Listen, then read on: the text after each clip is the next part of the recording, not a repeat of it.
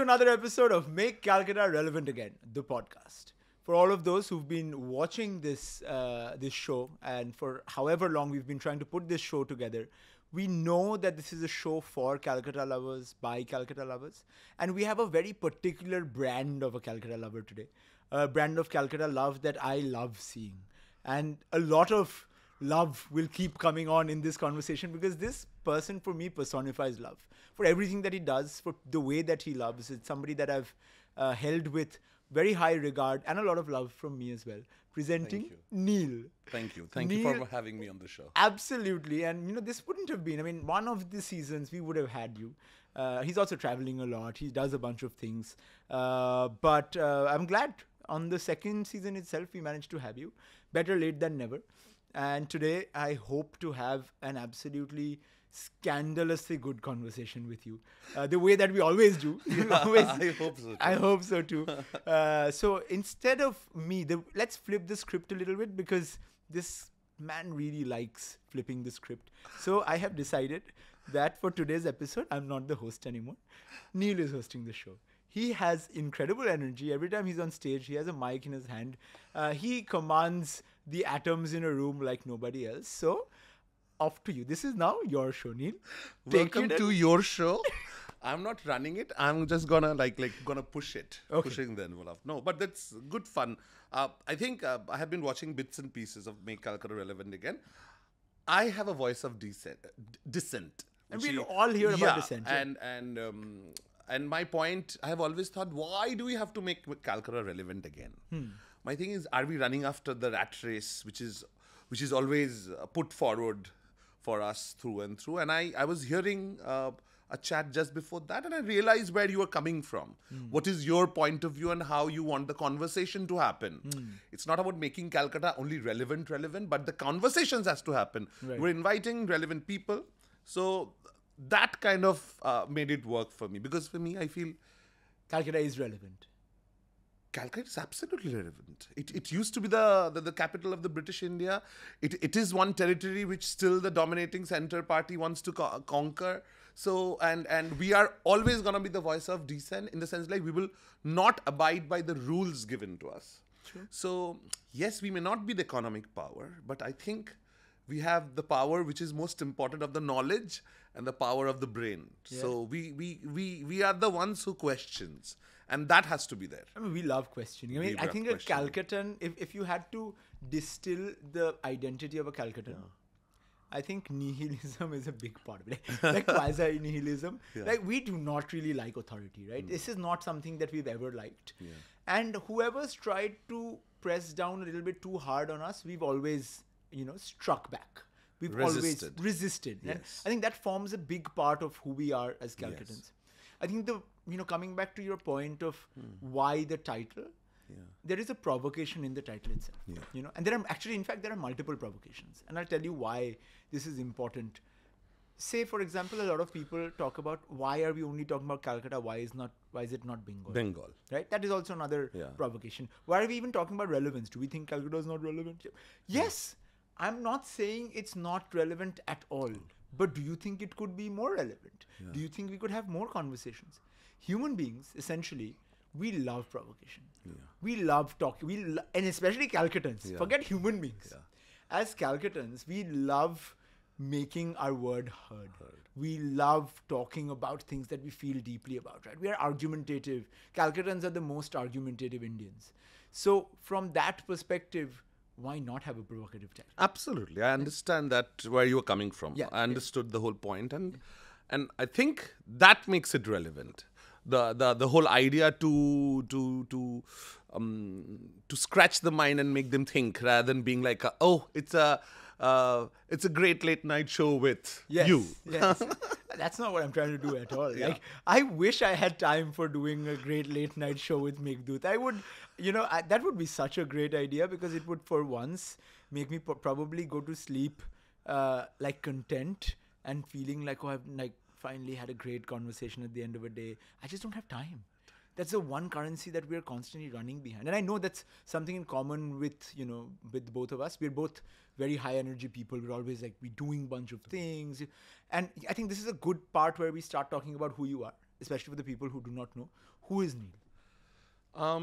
By profession, I'm a designer. I've studied fashion. I've studied fashion overseas.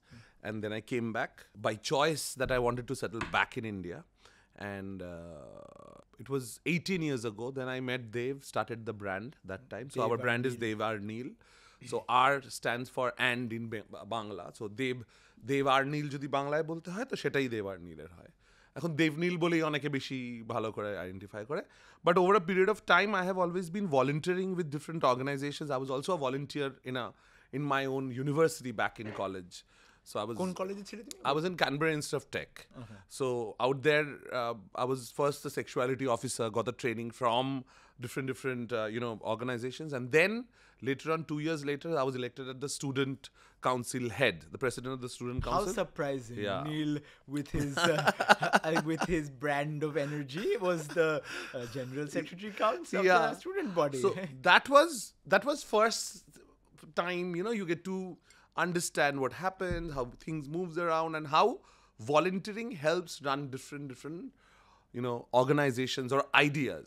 So once I came back here, I have started volunteering with the Pride, Kolkata Rainbow Pride Walk, and all the other Pride events, all the LGBTQI events.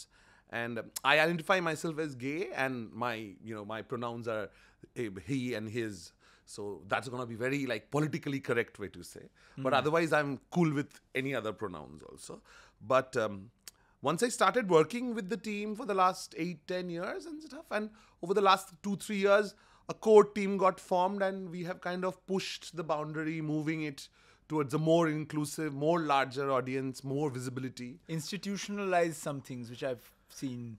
And I personally think that one of the good things that you guys have done is institutionalize korte perecho. And I don't mean institutionalize only in the form of bringing brands and stuff, but also creating structures which work. True. The moment you say institutionalize, again, pride and the idea of pride is kind of against it. It's a space for protest. But the thing is, to give it a little structure is what we would rather say is what we are trying to do, all of us together. And also to involve the young gen. The young generation needs to know the history of Pride, what has happened in the past. By the way, Kolkata Pride Walk is Asia's oldest and India's oldest Pride Walk. 22 years ago, this will be the 23rd year. Which was called the Friendship Walk. Friendship Walk back then. And it is, as far as we know, and still as we talk with other prides across, it's one of the largest pride, if not the biggest, and is the most inclusive, open-minded, most politicized pride. In a sense, pride is a space where you can take out your political slogans without being barred and without being told by the reigning authority to say don't do this. We took out pro-Palestine slogans, maybe the center, maybe we were talking about everything. We were talking about oppression, but other prides in the country have been censored, and some of them have been cancelled. So we are in a very precarious situation at this point of time in the country. So pride is a place through which there's a lot of voice which is echoing across the country. So pride then for you is a loudspeaker, right? It's a loudspeaker which allows you to have a voice in a city where a lot of people might be intimidated to talk about their sexuality, talk about, and not just sexuality, talk about their political opinions, talk about not be able to have a voice sometimes. And I'm guessing through you guys, you've been able to create a voice for a lot of people who have So the whole Pride started as a protest when Martha P. Johnson threw that bottle back in those days and protested against being not being allowed on streets, not being allowed to be in a certain venue and everything. That is when pride, and it in Calcutta, the form is still as a protest. And when people are walking out in thousands together, it also creates visibility. So throughout the year, you may see how I'm inclusive, I'm seeing they're there, we are there, part of the whole fabric, but we are not visible most of the times. There are a certain class, the trans people, who are visible mostly.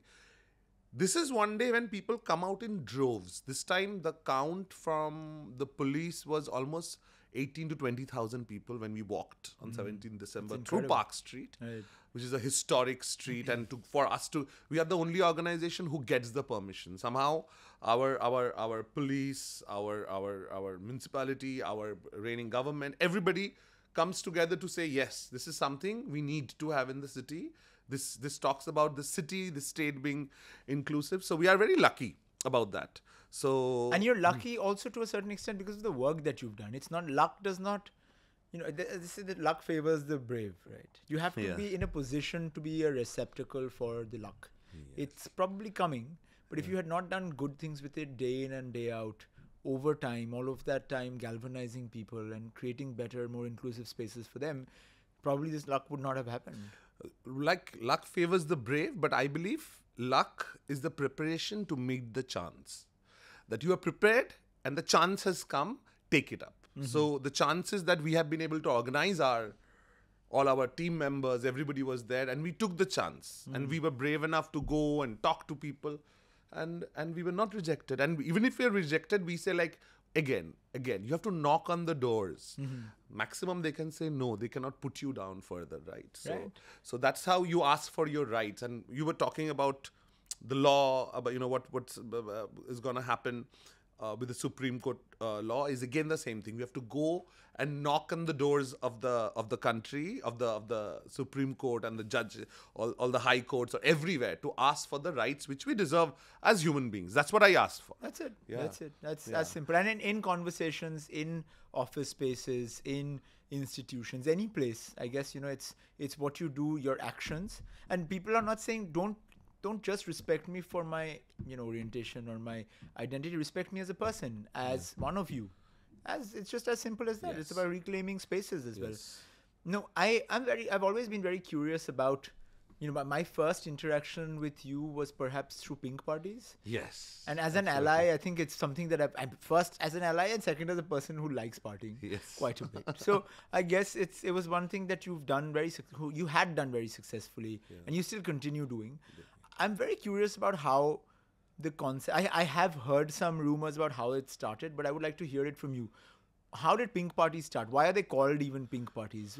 So, almost 12, 13 years ago, we used to, there were no specific places for the LGBTQI people to go and hang. So if 10 of us would go to one venue and hang together, and that becomes like a gay venue, LGBTQI venue. So we found a venue in the city where it was lovely, and also we like some sort of alternate, maybe a bit dingy, maybe cozy, small size, not too big.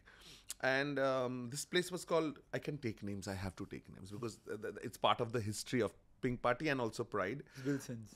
Not Wilson, it was LDV, the La Dolce Vita under New Empire. Okay. So, and one of my trans friends were stopped all of a sudden. They used to go, but all of a sudden the manager said, no, we will not allow. I'm like, hello, we come in droves, so many of us on weekends, why are you stopping? So I knew the owners, I called up the owners, but still the next day they were stopped. And I said, and my thing is, when I understand if there is no affirmative action from the organization regarding LGBTQ, I immediately pull back. I said, okay, you have shown what you wanted to do. We will do what we feel we wanted to do. We are not going to break our way in. So immediately I gathered my friends and said, what can we do? I called a few of my friends in the industry, in the hotel industry, and said, I asked another club, and they said, yeah, come together. We will have evenings for you guys. Immediately we shifted. And what happened, that's overnight, Facebook group was formed, and that's how Pink Parties Kolkata. Pink also has been a color of worldwide protests, and also a color of awareness for the HIV/AIDS movement and everything. So we thought pink would be a relevant color, but also we were conquering the idea of pink being only identified with some kind of a women's color, like a gender narrative. Gender nuances were there. We said it can be a color belonging to everybody, Right. male, female. And that's how 12 years ago the pink parties were born. And since then we have hopped to different clubs, and they have been so hospitable. They used to keep bouncers for us, a floor booked for us, a zone booked for us. We will go, they will give us great deals. I will tell you what, you all in general wouldn't be able to get those deals which we get to get out of we've them. hosted a few pink parties. Yes. I know the kind of deals we've given for pink. But no, but Yeah. it's always great nights because Great. there's great sales and more importantly, it's great people just hanging out with having a good time. So why not? And then we moved, and then Keshav wanted to do something, dear Keshav Suri of the Lalit. So he said, would you like to partner with us and do it? And ever since, for the last 7-8 years, we have been doing it Lalit, but we still go out whenever anybody who wants to host anything, who wants to do, and like in the last 1 year, we have been doing our karaoke nights at Tavern. So Which is quite fun, by the way. Super fun. I remember that last time Yeah. I joined for one of those Yeah. nights. Oh my God, that's great energy in that room. So now it's become a regular, right? Like So now you have a regular meeting place on Park Street, which is the Tavern. So we meet every Thursday. So Thursday nights. tonight? Tonight, yeah. So 8 p.m. onwards. And people are there till 11:30, 12. And they go home. So it's a casual midweek. You're not going to overdo. You don't want to overdrink. You're there to meet, sing along if you want to, or do adda. And it has now become part of the whole Calcutta story and the LGBTQI search and the Googling. People know, and people drop in from all across the world. Travelers, they're coming because they want inclusive spaces, and that has a different energy that way. And karaoke's are catching up, so that's great. As a Bong or Calcuttan, you give a mic or give anything Surila, and they will start singing. We always have something up our sleeve. Yeah, This is yeah. the easy. So that's a great way to bring together. But was there a narrative about the pink parties where the founder of the Lalit group of hotels, he himself has always been a big proponent of the Pride movement? Has there? Yes. So Keshav and his partner. So he's the CEO, the Keshav Suri of Lalit. He started Kitisu as from his vision, which was in Delhi. Right. So he later on became friends with me, and that's when he asked me to bring the pink party to Lalit, Kolkata. Which was the Wilsons, because we didn't have a Kitisu. We didn't have a Kitisu. And now the Kitisu pops up in bigger events, big ways, bring artists from across the country and the drag world. queens coming So in. he gives me all the free hand. But also it is also like a symbiotic thing that we give him the crowd and the people to go and party and do. But also it's not a profit-making venture always. It's like always, as long as we break even, it's fine. But the thing is, it's a place. He was big-hearted enough to open up the space, to give it to people, and also all people from all walks of life are welcome there. A lot of trans people feel, there's a little bit of hesitance to, it's a big hotel, how do you walk in? All the stuff, you go there, everybody, they're sensitized. Yeah. They employ trans people, they employ people from the LGBTQ. It's encouraged within it softens down so much when you start employing LGBTQI people in your organizations, because you become more receptive and sensitive to different kind of genders around you. And at times the testosterone levels get toned down in every organization. Some places you get higher productivity because the LGBTQI people are strugglers, they're fighters, they're survivors. So they put in double the amount because they have to prove to the rest of the world that they're better.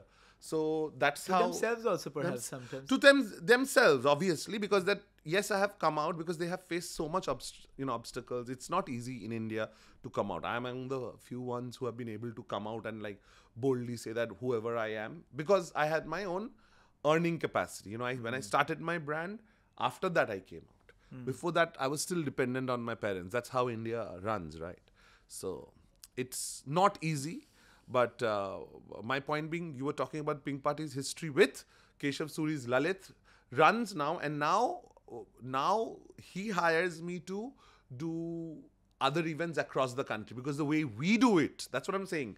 What Calcutta does today, like Calcutta comes out, it is a big float in the Pride. Nowhere else in the country it's allowed, or they don't have the capacity to do it. How we party or how we organize events, that's how he wants to replicate across the country.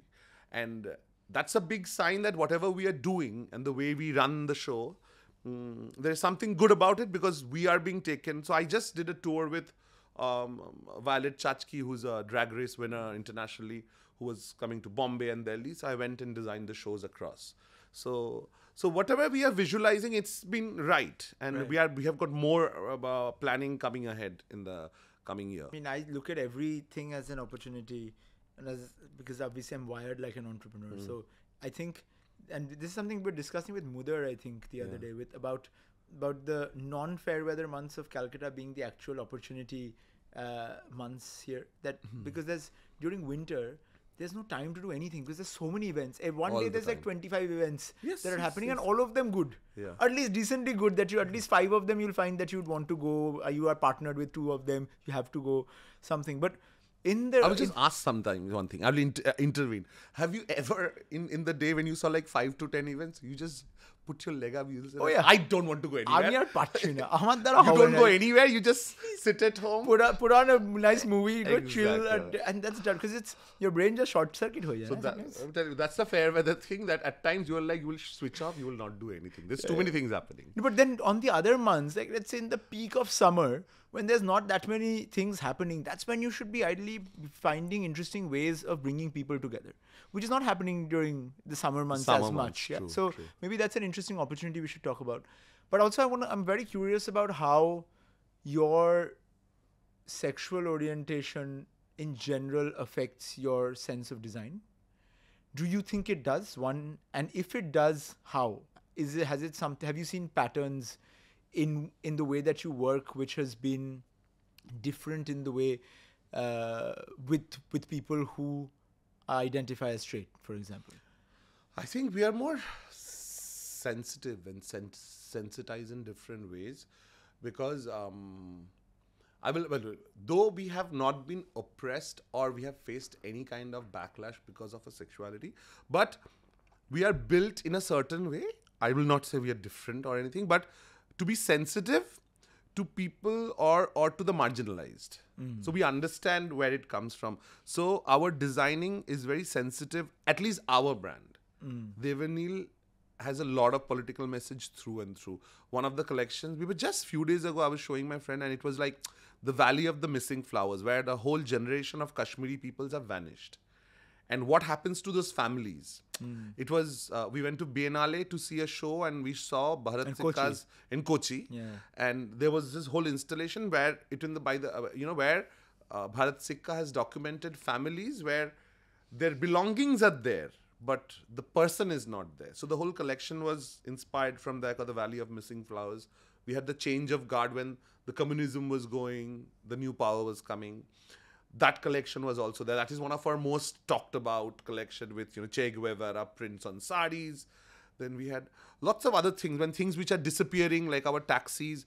When taxis were not a cool print that time, we did batik with them.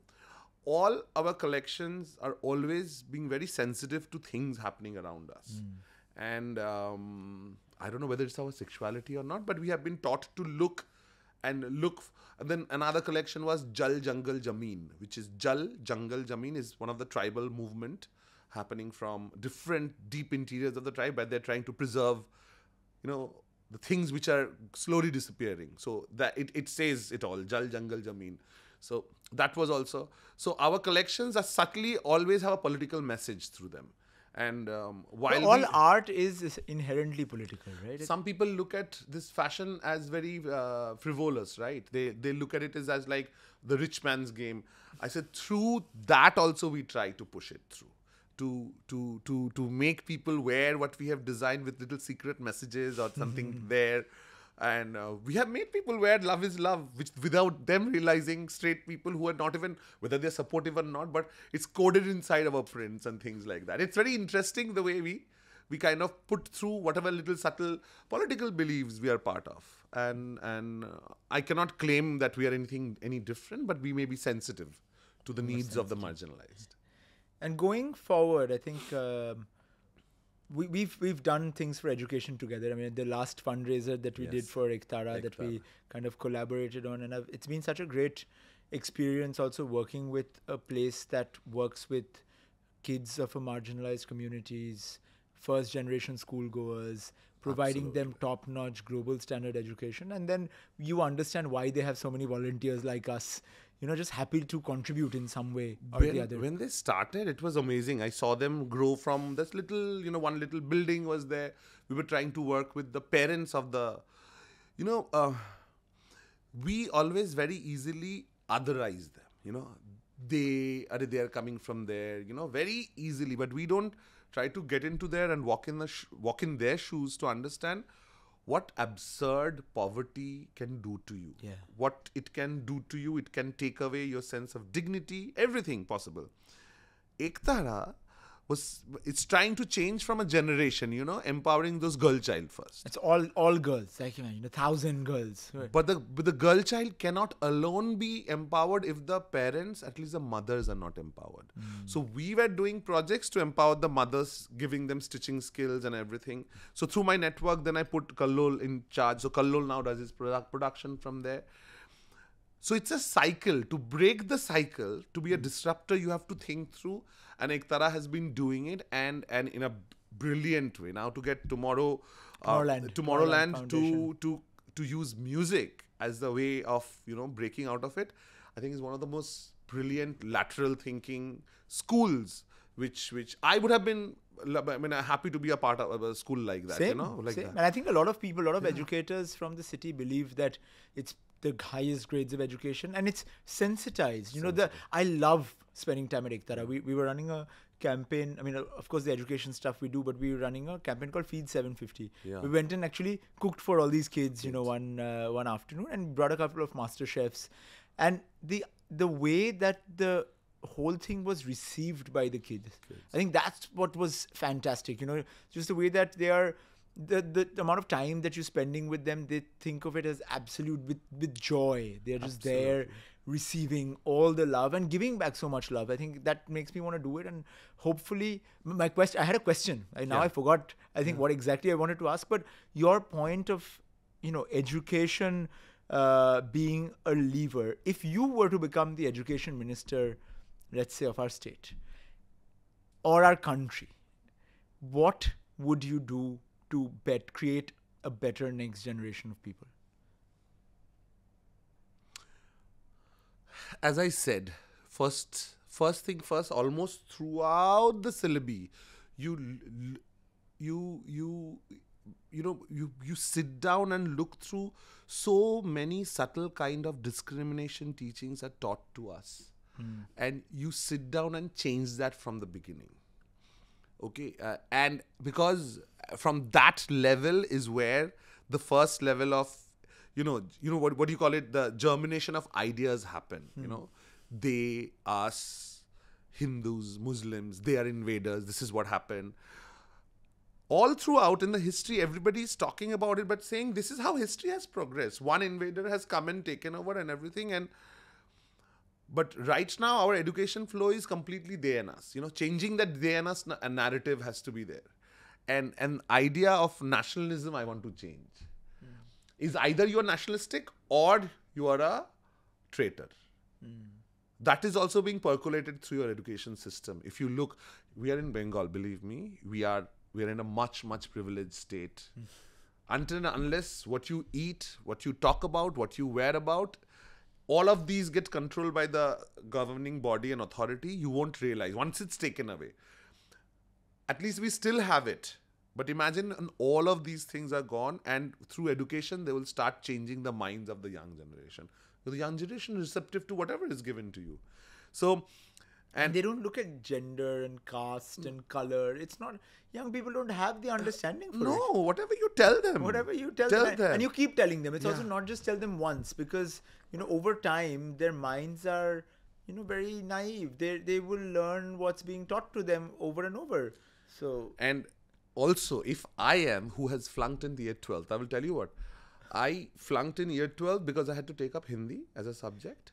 And not once, but thrice. But at the same time, I was getting through NIFT. First, I got through NIFT Calcutta, then NIFT Bombay. When on my third year, I was All India second in NIFT entrance exams. That's when my father said, okay, with my life savings, I will send you overseas.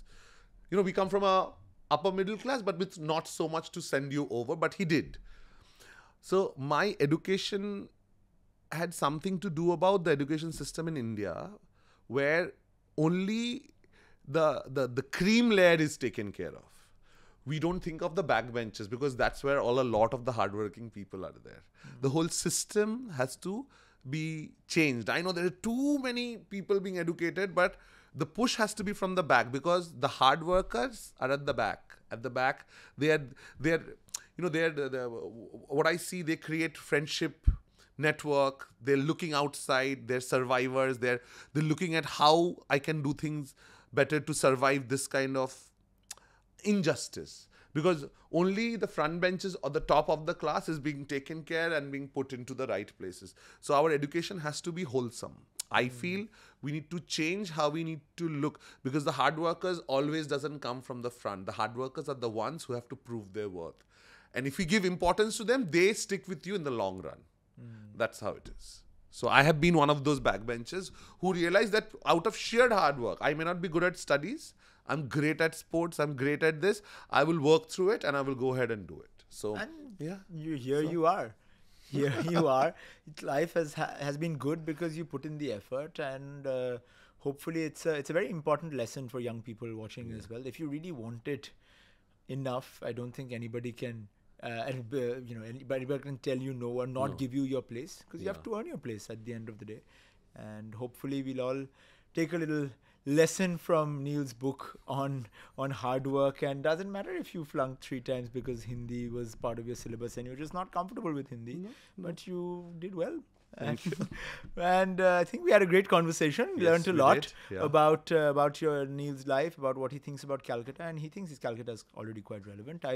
I think every day that I hear from people like him who make the city relevant with every day of hard work, with every drop of blood and sweat that they put into the city, I mean, we're in good hands. Just keep making it more relevant with every day. Thank you. And I hope so too. Yes. I hope this conversations will continue with so many more people, that we will have relevance as a curated. When it comes together one day, when you look back 5 years hence, and all this conversation will make sense. It will, and not just the conversations, the actions will also make sense. The decisions that we took today for the betterment of our city and for the people of the city will make sense. Yeah.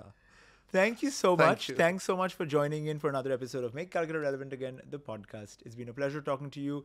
Signing off, and keep sharing, keep talking about the city with lots of pride, and with lots of pride. See, yes. I wasn't planning pride. that. With Kolkata Pride, that was not a plug that was planned, but see you all very soon. Thank you.